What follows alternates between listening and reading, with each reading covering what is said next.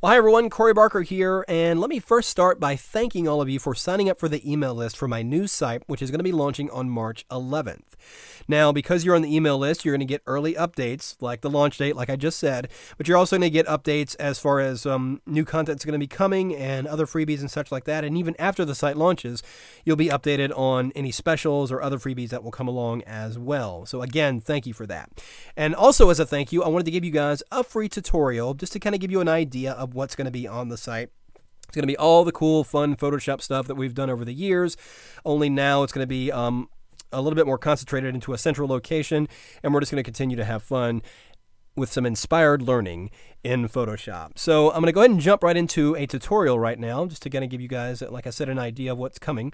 So this is, of course, a movie-based tutorial. It's, of course, based on the new movie Deadpool that just opened this weekend, which I did see, and it is amazing. It's hilarious, it's entertaining, and certainly not for the kids. This is an adult comic book movie, and it is a lot of fun, so be sure to check that out.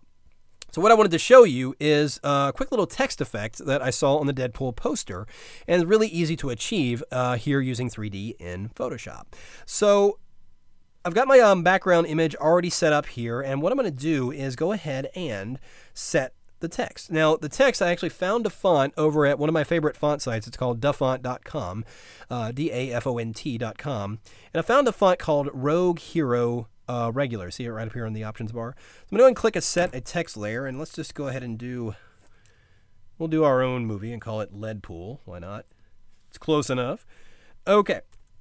So I'm going to go ahead and set that and center that text in the middle there. Let's go ahead and fill it with white so we can see it. So what I'm going to do first is go ahead and make it a 3D object. Now, just simply go under the 3D menu and go down here and choose New 3D Extrusion from Selected Layer. It's going to go ahead and extrude the text, and let's go ahead and open up the 3D panel right here. You want to have the 3D panel and the Properties panel open when you're working with 3D, because they work with each other.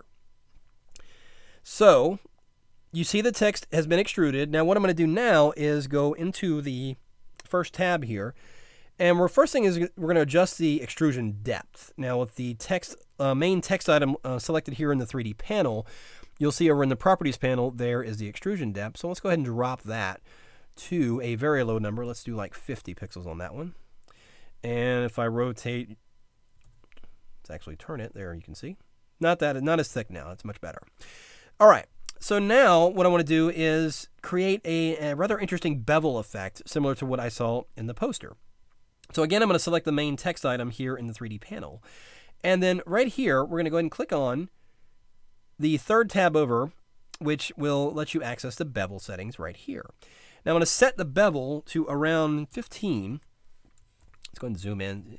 So it gives me a standard 45-degree angle bevel, and that's fine. But we're going to adjust that a little bit by going into this little contour menu. When you click on that, you're going to see the contour editor, and here you can see that 45-degree line that represents that 45-degree bevel edge there.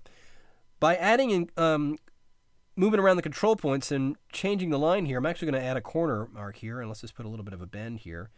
And when I do that and click OK, you'll see the bevel takes on a different form. It makes it a little bit more interesting. In fact, I'm going to make that line a little bit steeper there. Let's go like that and put that bottom curve there just like that. There we go. So now we're getting the rather interesting look on the text, and that's as simple as that. As far as getting the look and shape of the text, now we need to start building it up with textures. All right, now, actually, before I do that, I'm going to adjust one thing here. I'm going to go to my 3D panel. I'm noticing I'm seeing the ground plane shadow, which is on by default when you create a 3D object like this, and I don't necessarily need it. So I'm going to go into the environment property in the 3D panel, and over here under the shadow settings, you can see there's a ground plane section here, and the opacity setting is at the default 60%. Now, normally, you just go ahead and set it to 0, and that will go ahead and get rid of the shadow. But I'm noticing something that rather annoying that happens when I do this. When I set it to 0, you'll notice that there's this rather annoying moire-ish kind of pattern over the text. Now, it doesn't really do anything to the object or the quality of itself. It's just an annoying visual thing that's there. So in order to get rid of that, here's a little workaround. Instead of setting the opacity to 0, just set it to 1. And then we'll go ahead and get rid of that if it's doing it on your machine there. So if you're experiencing that, that's one little workaround there. Okay, back to the textures. So let's go, and I've got several texture files I want to use here. Oftentimes, I will find myself blending textures rather than just using one texture. Now, I'm not saying one texture isn't going to give you what you want, but sometimes blending several will give you something rather interesting. So I've got this one and this one here. It's kind of roughness to it, and then this one's got some cool scratches and things like that on it. So I just want to kind of blend, the properties of each of these together. And I've already done the experimentation to determine the best blend here for the sake of time.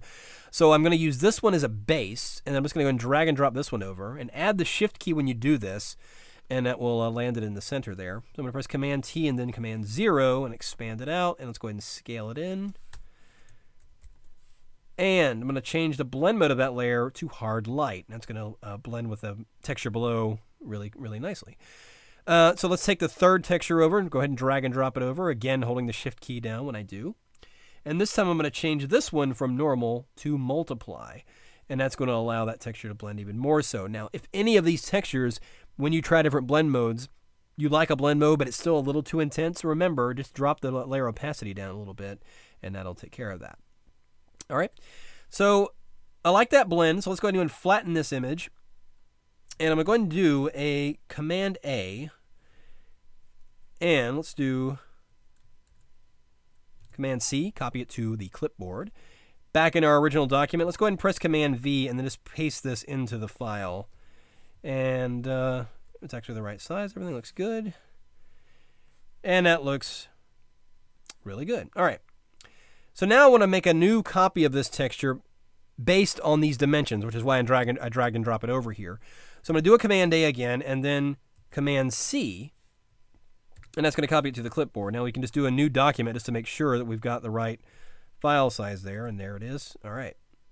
So now let's turn that layer off, reselect the 3D layer, and I'm going to go back into my main text item here in the 3D panel, and then select the item just below, which is the front inflation material. And then when you do that, go to the diffuse property in the properties panel here at the very top, click on the folder icon and choose new texture. Now it's going to remember the dimensions, and let's go ahead and click OK.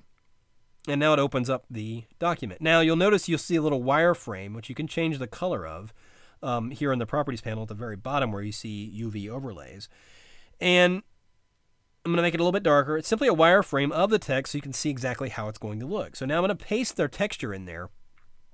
And you can see it looks pretty good. Now when I click Command S or Command Save, and you'll see that it updates in the 3D text, and we got our texture on there, and it looks really good.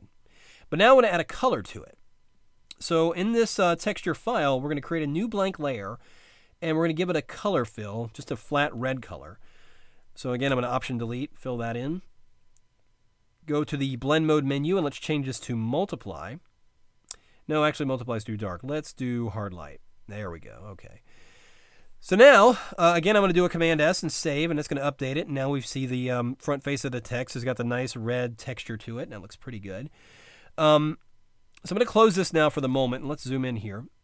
Now what I want to do is, it's got a nice texture look on it, but I want to have it really kind of rough, like you can almost touch it and feel the roughness to it. So in the properties panel for this layer, or for this front inflation material, you're going to go down to where it says bump right here, and go over to the menu at the far right, and then go into the little menu and choose the front inflation material right here. And that's going to apply it as a bump map. You can see how much rougher the text got just there. So it looks pretty good. So now, let's go in, or back into that diffuse property again, back in the original document. And you're going to want to be able to see both documents for what we're going to be doing next here. So I'm going to zoom that out. So now we're on the texture. We're going to use this wireframe so we can see what we're doing here. Let's actually make it white. Now over here in the layers panel, we've got the red fill layer. I'm going to go ahead and click and add a layer mask to that layer. And I'm going to go grab a brush tool. Now the brush I'm going to get is part of the default set in Photoshop. It's actually right here under the pencil brush, and it's just a Chalk 36 as a name. So go ahead and choose that. And I'm just going to make a new layer just so you can see how the brush behaves. So typical behavior, we need to change it a lot though. So open up your brush panels, or your brush options panel rather. And first start by setting the spacing really far apart here. And we'll go to shape dynamics, make the size jitter. We'll take the angle jitter a little bit here. Just kind of give it a little bit of a scatter effect there. In fact, let's add some scattering. Why not? So a little bit like that. And move out of the way so we can brush it. So make your brush size a little bit more.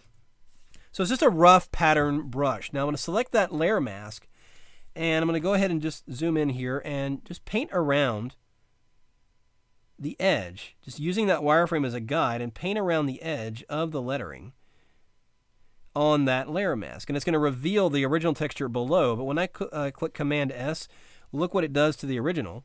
Oh, zoom that in here.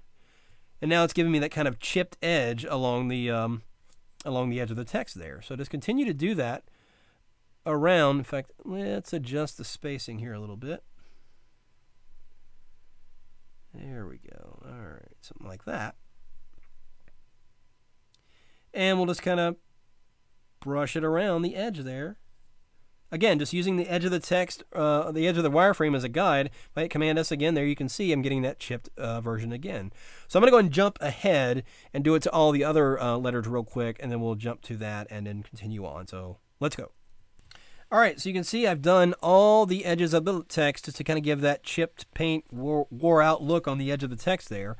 But I still have this texture file open because I want to do a little bit more to this. So again, you can see on the layer mask there that I've painted this effect. I want to add a little bit more enhancement to it. So I'm going to make a selection of that layer mask by command clicking right on the layer mask itself. And those elements are now selected. Now, in a layer mask, of course, the white area is the active area, and the black area is the inactive area, which is hiding the layer. So in this case, I need to inverse the selection. So go to Select and choose Inverse. And on a new layer above the red filled layer, let's go ahead and create a new blank one if you don't already have one. And go ahead and fill that selection with white, like you see right there. Now, I'm going to change the blend mode of this layer to Overlay. And that's going to give me a little bit more intense look on that background element there. But I'm also going to drop the layer opacity quite a bit. So if I click Save there, you can see what it's done is it has enhanced the overall chipped areas of the text there. So that looks pretty good. Now, one last thing I'm going to do is get my brush tool. And this is a tool preset I created a while back. It's just a battle damage brush, and it's just a scratch brush that... let's go ahead and make it paint with black. Paint on a new layer here, and let's just paint around the area of the text. And you can see it's kind of scattering that scratch look around it, but look what it's done to the text there. If I undo it, see, now watch as I paint. Now also notice as you paint, you see a little target that appears that lets you know where you're painting on your object. But as I paint the scratches on there, you can see it kind of taking shape there and adding a little bit more grunge and depth to the texture there. So I'm going to go ahead and close that, save the changes, and there we have pretty gritty front edge of the text there. Now, so now let's put some finishing touches on the bevel. And with that, we're going to go ahead and do the same texture we did a while ago. In fact, is that still on the clipboard? Yes, it is. All right. So on that one, we're going to go to the layer front bevel material here in the 3D panel. Again, go over to the diffuse property for this one, hit New Texture, and OK. Paste it in there, go ahead and close it, save the changes, and now we've got that texture on the edge. And you can go ahead and add it to the extrusion. We don't really see the extrusion that much, but go ahead and just add it anyway.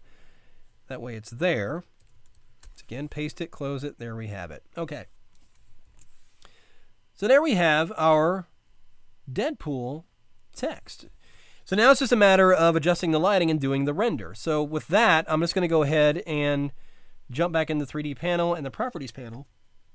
Click on the little light bulb to access the lighting, and let's change the default infinite light into a spotlight. Now, I'm going to go ahead and click down here. You'll see these point at origin and move to view. Click on those just to make sure it's positioned in the front. And make sure the move tool is selected. So now you can see the wireframe for my spotlight here. And I'm actually, you know what? I think I'm going to use a point light. You have 3 different lights available to you: point, spot, and infinite. Funny enough, the infinite light is the default one, but it's my least favorite. So let's go ahead and do a point light, which is just a small point of light, shines light in all directions. When I move it in 3D, closer, you see the light gets more focused. So I'm actually going to pull it back and up.